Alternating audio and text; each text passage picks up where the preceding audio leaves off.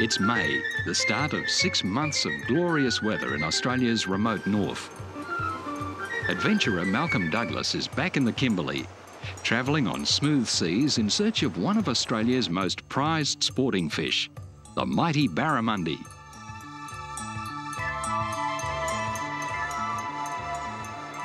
With 2 mates and his dog, he'll spend weeks exploring the rugged gorges, tidal rivers and muddy inlets. Barramundi live in the clear freshwater rivers and billabongs and downstream in the muddy estuaries and bays. For Malcolm, the ultimate fishing excitement is watching the big barra jump.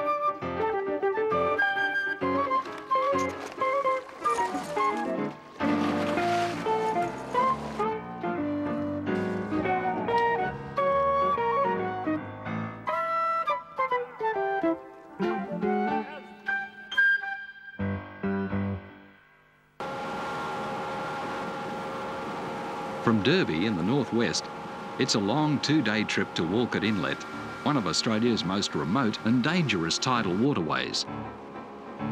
Malcolm's cattle dog Bundi never misses a trip.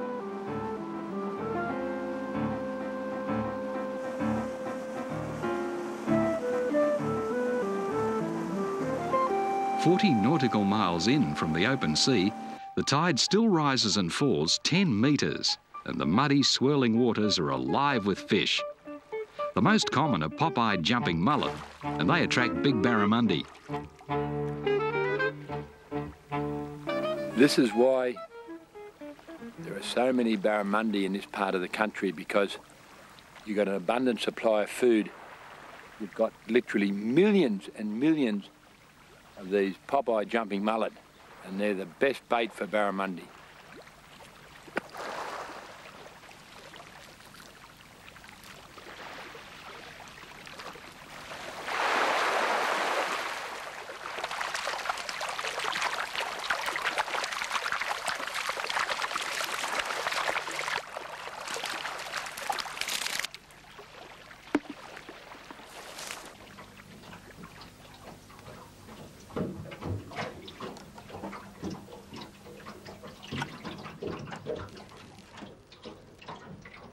With no sinker, the bait drifts out on the ebbing tide, and within minutes, there's a hookup.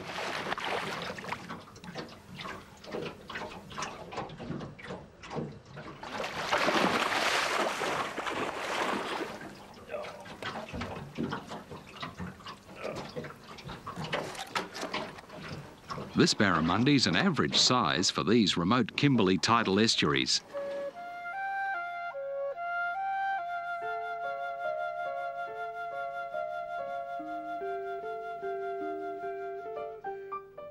It's the beginning of the fortnightly cycle of the huge spring tides, and the stronger rush of water attracts even more bait fish. Just below the surface, the big threadfin salmon and barramundi hurl themselves into a feeding frenzy, lunging at the seething mass of mullet.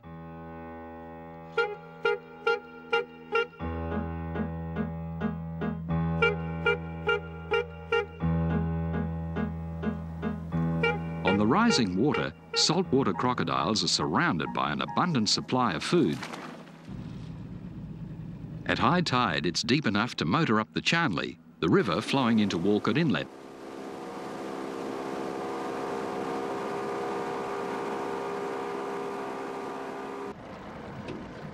The low muddy banks give way to Kimberley sandstone gorges. So far inland, there's only enough water right at the top of the tide to manoeuvre the boat for a few minutes, where the murky salt water meets the fresh water at a series of rock bars. Once the tide drops, the boat's stranded for 12 hours.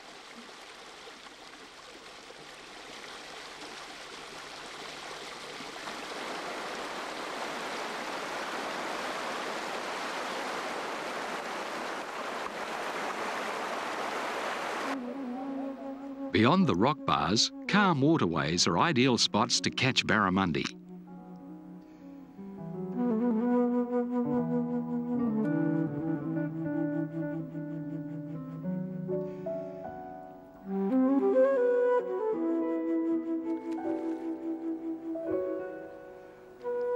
For Malcolm, these are some of the best places in Australia to fish.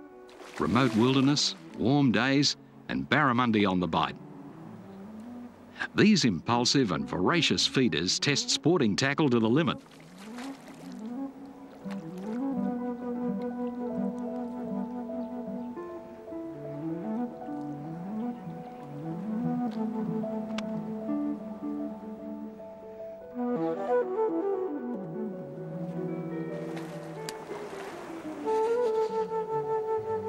Inexperienced anglers usually lose their first few barra until they learn to anticipate the fighting characteristics of this aggressive fish.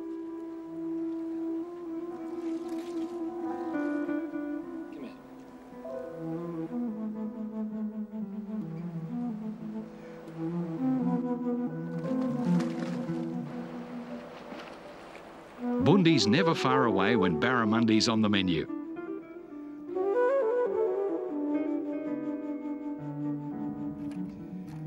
And these long trips, that's at least twice a day.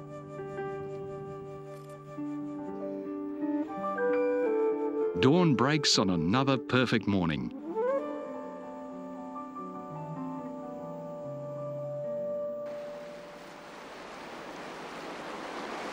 Malcolm plans to cross to the other side and trek upriver. On the low tide, the current flowing over the rock bar presents a challenge. But the force of the water will keep crocodiles away. Bundi has no idea of the danger, so a safety rope is vital.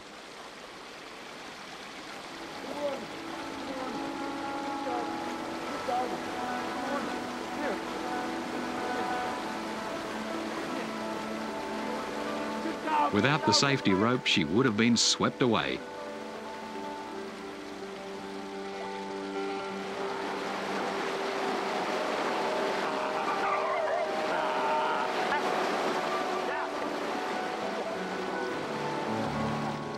A bamboo hand spear comes in handy as Yannick transfers the gear to the other side.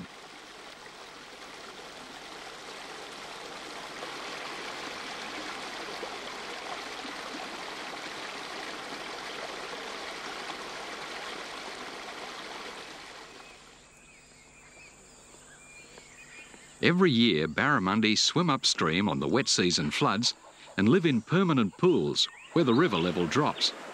Here, where the water surges between the rocks, the bigger barra lurk, waiting to ambush the smaller fish. When you're targeting a particular species of fish, you've got to use the right sort of lure. It's no point using a lure like this little one here that only swims to 1 metre if your fish are right down in the shadows in about 5 or 6 metres of water.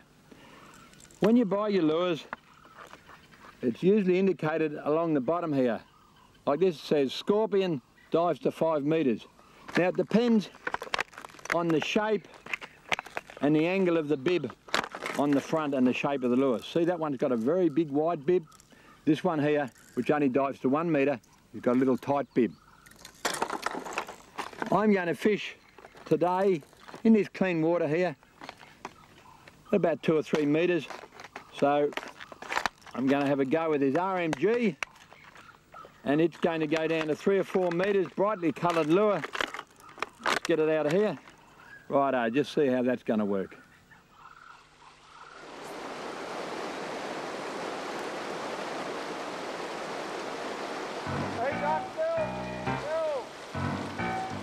Barramundi are exciting to catch, often leaping high out of the water, so the angler sees the fish long before it's landed.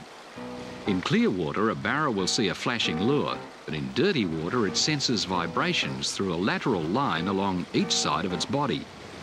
This is why bright-coloured lures with a rattle are so successful. A few quick shots and it's straight back into the water. That's what we come to the Kimberley for. Beautiful barramundi like that. Look at it. Great big freshwater barra. Quite a magnificent fish. Barramundi change sex as they mature. Young barra, under 80 centimetres in length, are males, and over 80 centimetres, they're usually females. There he is. That's actually a female, of course, being that big. Back in the water.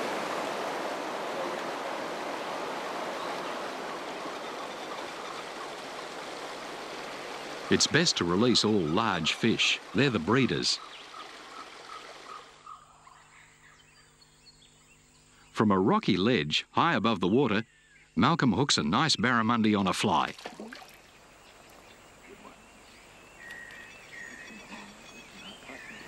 Good fish, eh?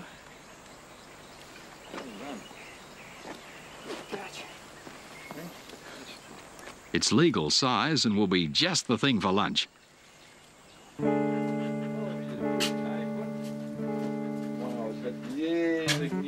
At midday, the men find a shady camp to cook the fish on the coals and rest before the long trek back to the boat.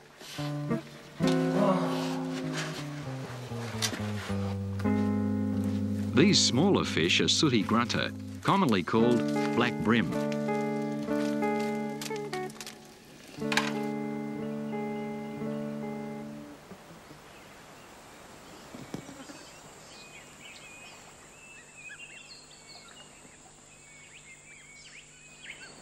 Nearby, Malcolm's appalled to find a recently abandoned camp littered with rubbish. Even dangerous broken glass. This is an absolute disgrace. Why would anyone bother to come into a pristine wilderness and leave it like this? These irresponsible people have arrived in a helicopter, then departed, leaving their garbage behind. Malcolm will dispose of it back in Broome.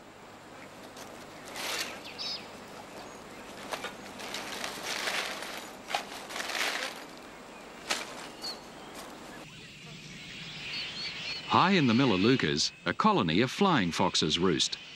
Common throughout the coastal regions of North Australia, they become agitated as the men pass below, shrieking raucously to warn off the intruders.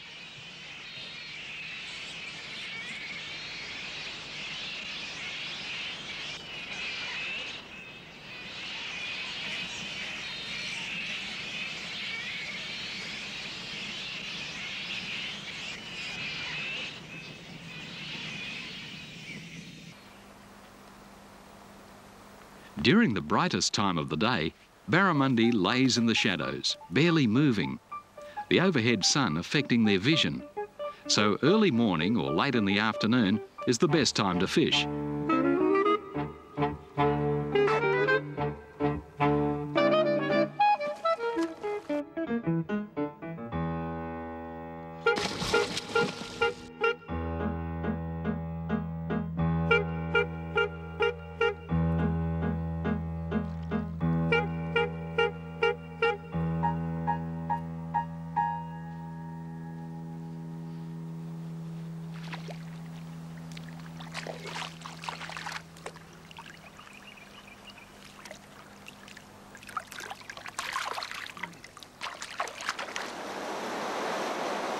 Heading back to camp, Malcolm tries another way to get across the bar. But it's just as dangerous. The rocks are covered with slippery algae.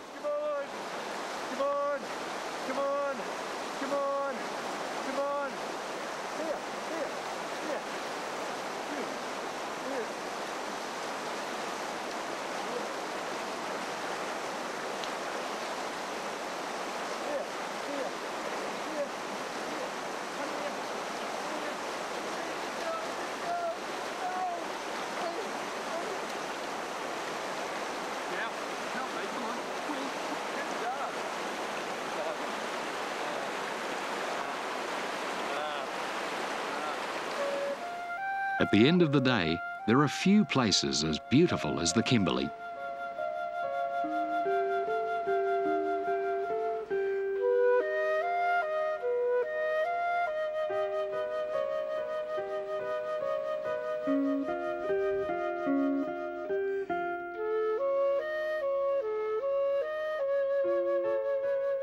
And it's Barra cooked on the coals for tea.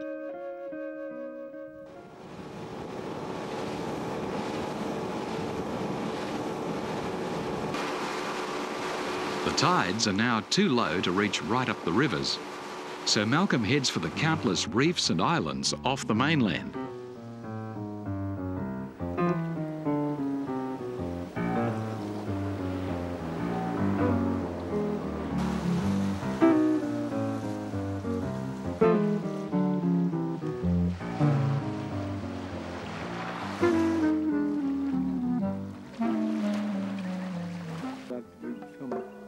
The dropping tide forces the fish into the deepest holes. This is the perfect time to flick a fly.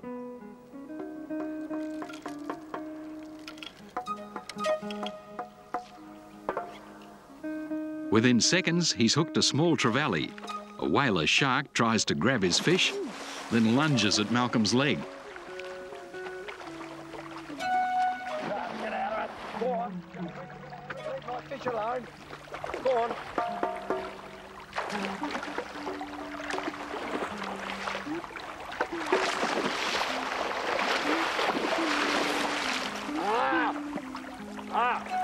And a shark on now. I've got a shark on now. Hey, lost my line. That's Kimberley fishing. Oh, first cast, nice trevally. 6-foot whaler, took my fish. Still got to get a feed. Stick another fly on. And see what we can do. The sun's going down, got another half an hour. That should do me all right, I think. Little red popper. Quite a strong current here to catch the line behind me, so better get this line out fairly quickly. Righto, here we go. Out in the water. Righto. Yeah, no, hey. More sharks move in.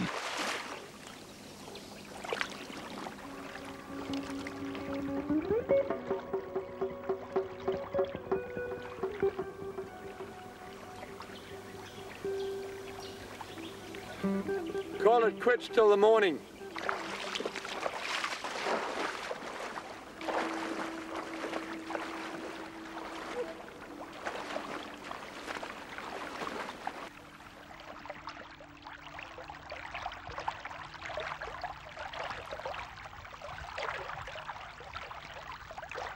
At first light, they're out on the reef again.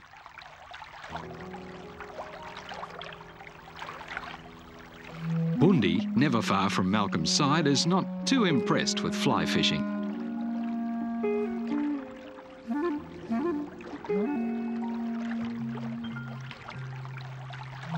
His efforts are rewarded with a good-sized finger mark. One of the best eating fish on the coast. On the rising tide, they work the rocky headlands looking for pelagic fish. There's heaps of fish on the sounder now.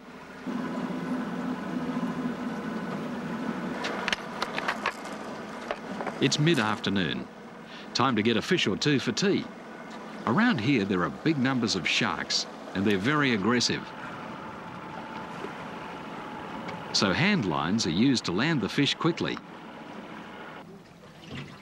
Within seconds, a big golden trevally hits one of the lures.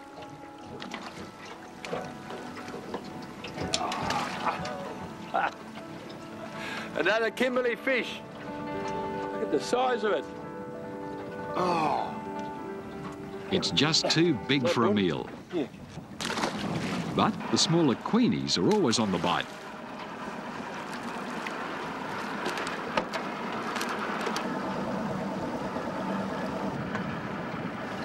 I've been after a Spanish mackerel for days. And that's all I got. Look at it. Shoot off by these whalers. Oh, there they are all under the boat. Look at them here. Before moving on, Malcolm tries jigging a silver spoon. But the sharks are now just too agitated.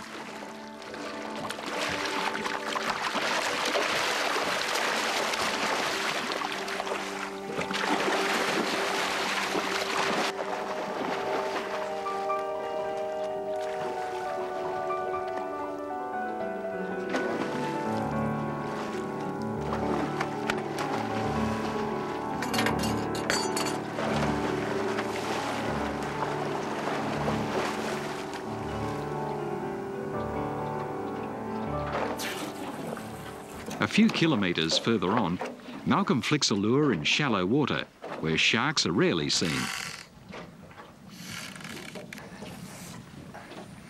Got a good queenie on.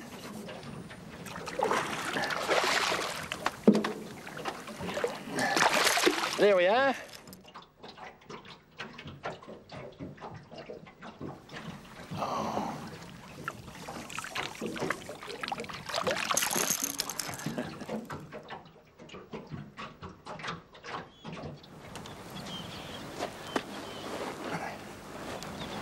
When you're on a long trip, good food is very important. Got two fish here, a queenfish and a trevally. I'm going to cook them two entirely different ways. The first way is straight on the coals. Make sure you don't have any flame. Just drop the fish in on the hot sand and cover it over. You don't even have to gut the fish, and it holds all the juices. Make sure you don't have any flame because it will spoil the fish. Leave that there for about 15 minutes. Very good way to keep the juice in and to cook a fish when you're in a hurry. Righto, now the second way, I'm going to cook this trevally, which is not one of the best eating fish. Few additives, entirely different way. I'll go and do that now. To cook this trevally, I've got various ingredients that you can carry in a boat. Noodles, coconut milk, powdered form, tinned mangoes, and onions. Onions will last for weeks. Ideally, you want a very even heat, no flame, olive oil, and first thing that goes in are the onions.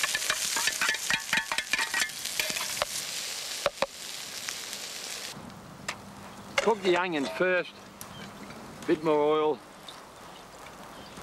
and the trevally cut up into small pieces straight into the pan.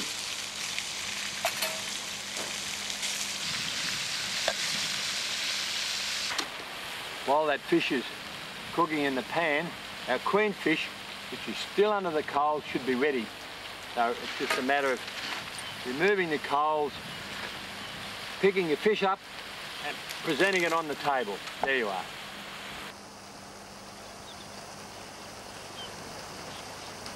Once you pull the outside skin off, the meat is perfect.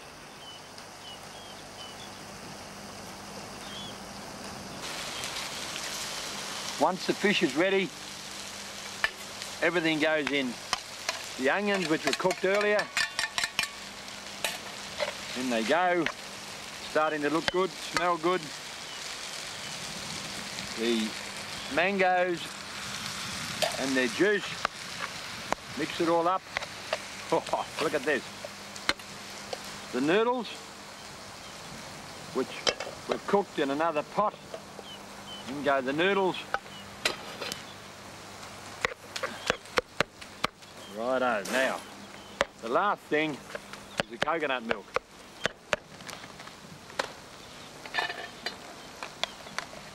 Mix the coconut milk powder with water, nice and creamy. Pour it over the lot. Simmer that for about 5 or 10 minutes and it'll be just magic.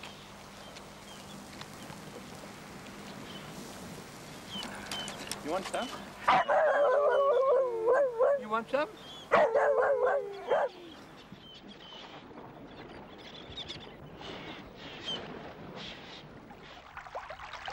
In the morning, there's a very low tide.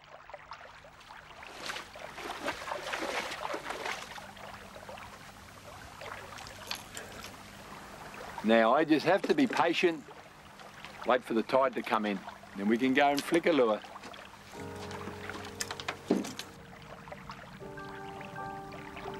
Three hours later, with the first movement of the incoming tide, black-tip reef sharks and bronze whalers cruise in the shallows. Soon there will be ample water to hunt across the reef. Turtles, too, feed on the reef as the tide rises. By midday, it's high tide and the mangroves are teeming with fish. A big Halco lure should create some action.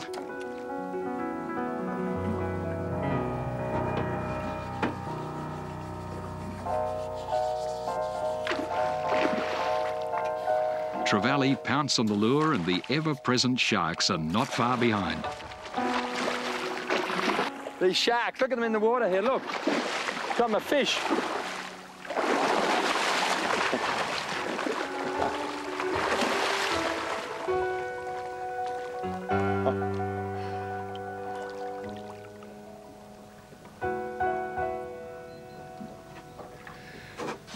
Oh, that's awesome stuff. They're 2 metre, 2.5 metre whalers and about 1 metre black-tip reef sharks. Oh.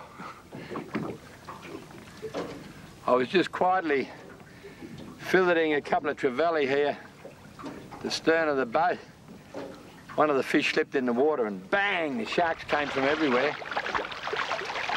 After I've taken the fillets off this one, I'll just let it out the back here and show you just how ferocious these sharks really are.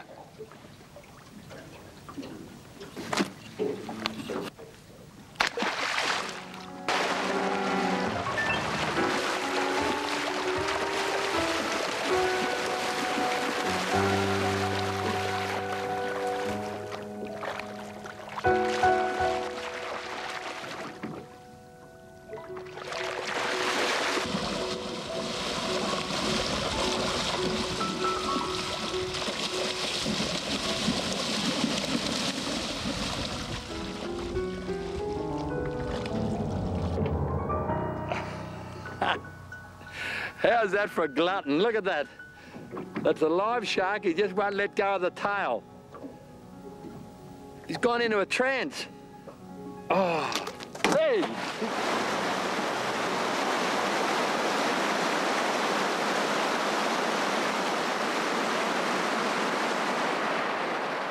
By late afternoon, the tides dropped 10 metres. Malcolm's motored off the reef, heading back to the mainland and on to Walcott Inlet and the Isdell River.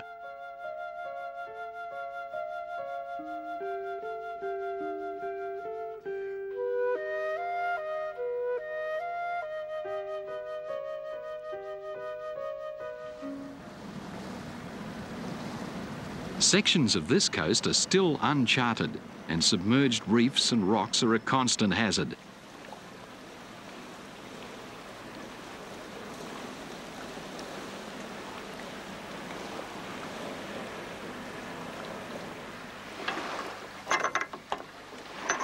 Propellers can be badly damaged, so plenty of spares should always be carried.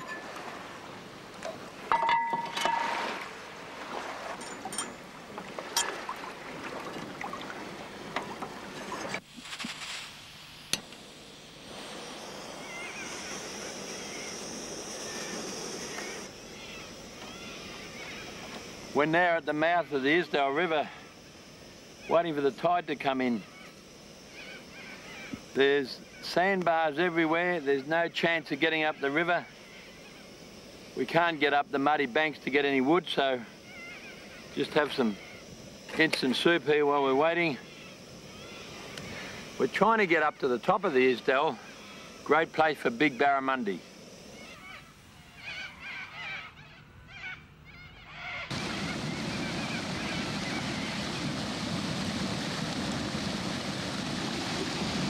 And when the rising tide surges up the Isdell, it's an awesome spectacle.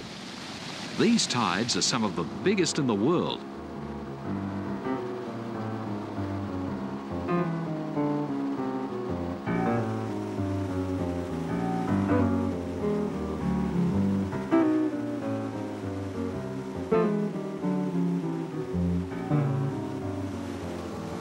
A few kilometres from the mouth, the river runs through the Isdell Gorge, winding far into the hinterland. It's one of the great Kimberley Gorges.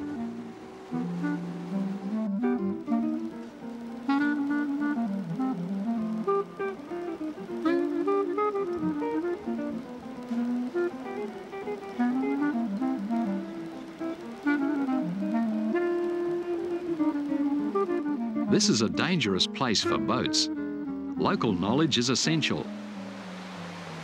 Few people ever venture so far upriver.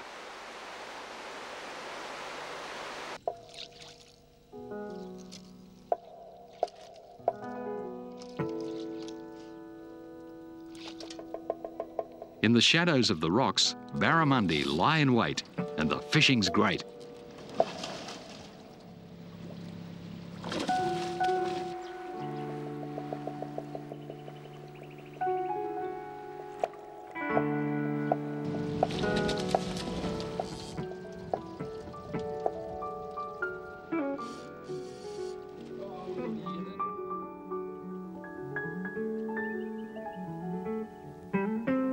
Inquisitive saltwater crocodiles are never far from the boat.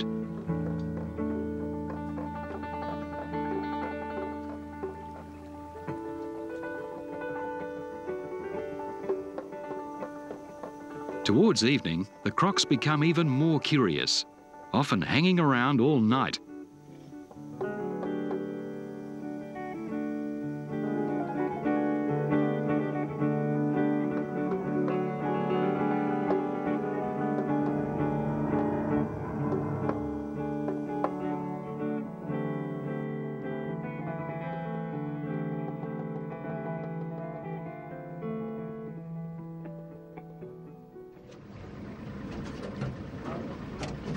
Next day, on one of the biggest tides of the month, the men manoeuvre the boat between submerged boulders to the last deep hole before the Cascades.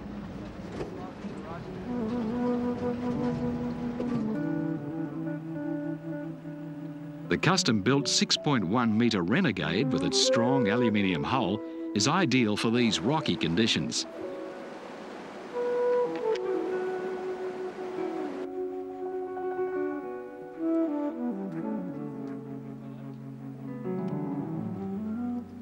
With no time to fish during the day, Malcolm and Bundy hook some sooty grunter for tea.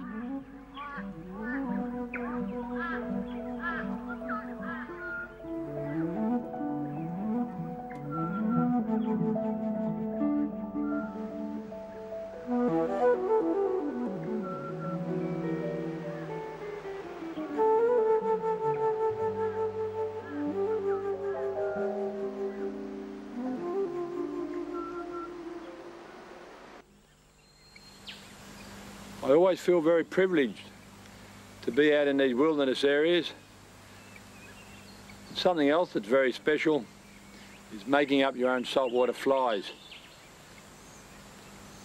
The table's not very flash, but the view, the scenery is really spectacular. And once I've finished making up this fly, I'm going to go and have a crack at catching a big barramundi. Before I leave home, I always get some of these guinea fowl feathers for my pet guinea fowl because I like them in a fly. They look like scales. See them on the side there? Righto. Now one little bit of colour up the front.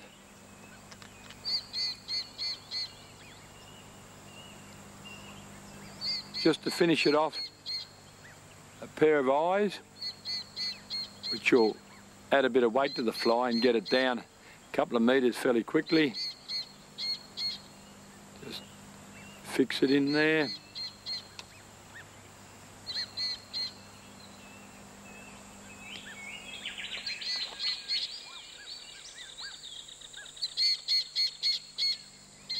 Looks pretty good. Should catch me a fish. A fly looks unconvincing out of water, but when it's wet, it closely resembles a live baitfish.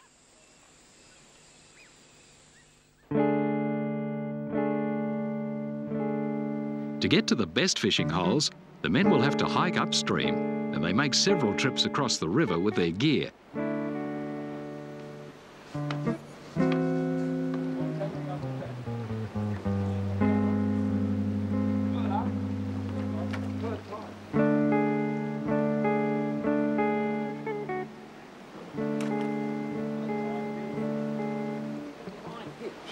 There are few destinations in Australia as remote as this part of the Western Kimberley. Get him. Good dog. Good dog. Good dog. Good dog.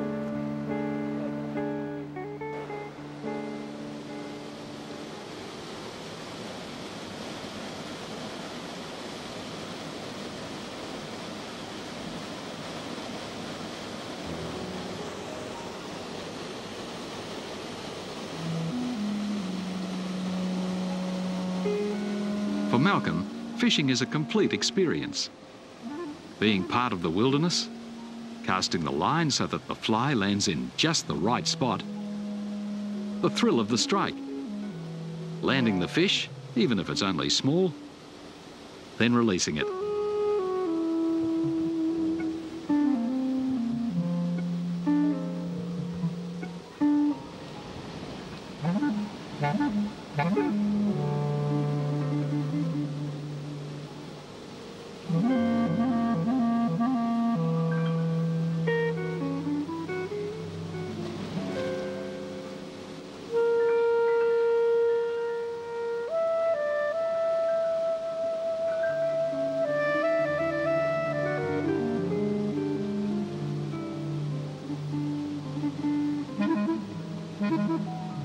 The large fly excites schools of small barramundi.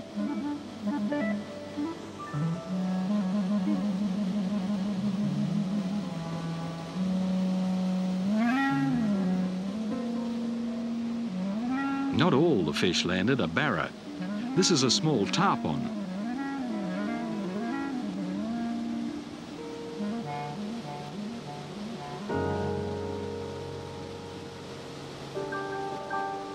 The ultimate thrill for any fly fisherman is a strike from a really big fish. And Malcolm's hooked one now.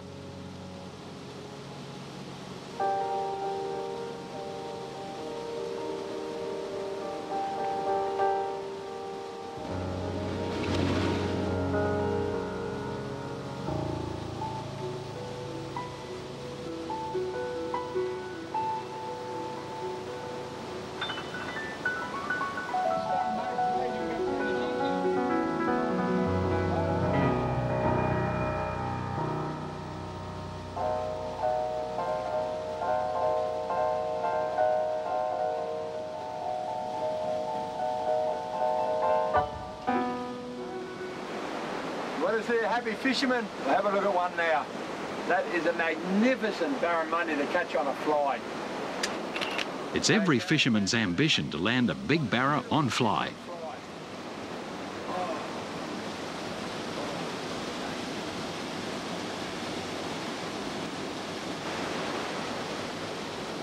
We haven't got any fish for lunch, but a fish that size, I've just got to let him go.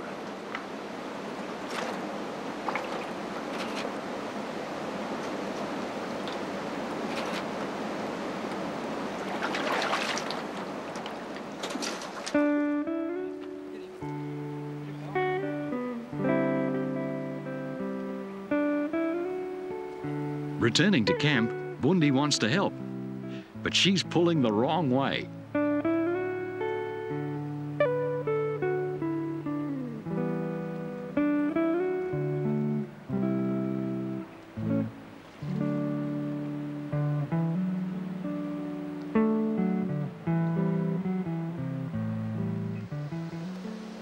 With fresh fish needed for the evening meal, Malcolm flicks a mullet.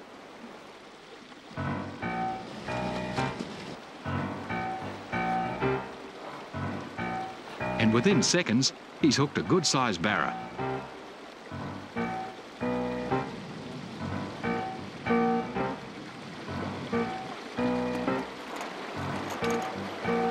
Ow! Can't get him. Can't get him. Couple of fingers. I got a nice barra down here. Probably about 10 metres down. I just can't lift him up with this line. This is my tee down here. What I'm going to try and do is get a second line, get a second hook in him, we'll lift it with 2 rods.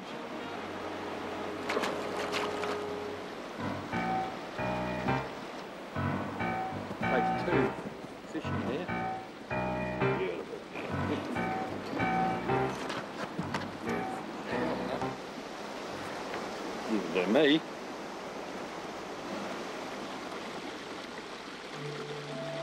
There's no better way to start the day. Casting a fly in gorges splashed with gold by the morning sun.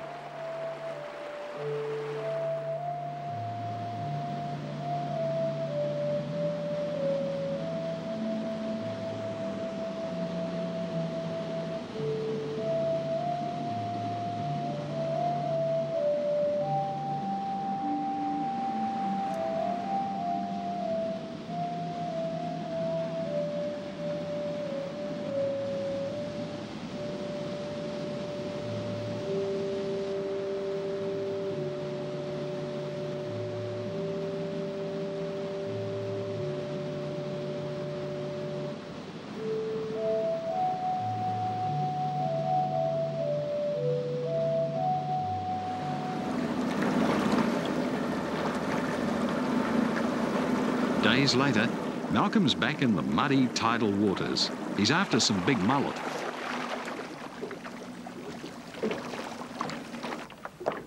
The bigger the bait, the better the chance of catching a really big barramundi. With large mullet, there's little risk of catching the spiky catfish. The tide's right, and the fish are really on the bite.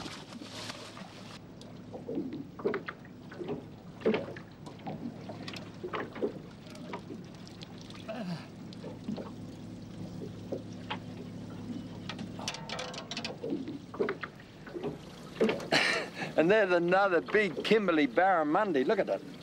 What a beautiful fish. My gum. Just get it out of the net and I'll show you the true size and colour of these saltwater barramundi. There we are. Look at that. Oh. What would he be? Probably 15 kilos, I'd say. Oh, put him back, he's a bit heavy.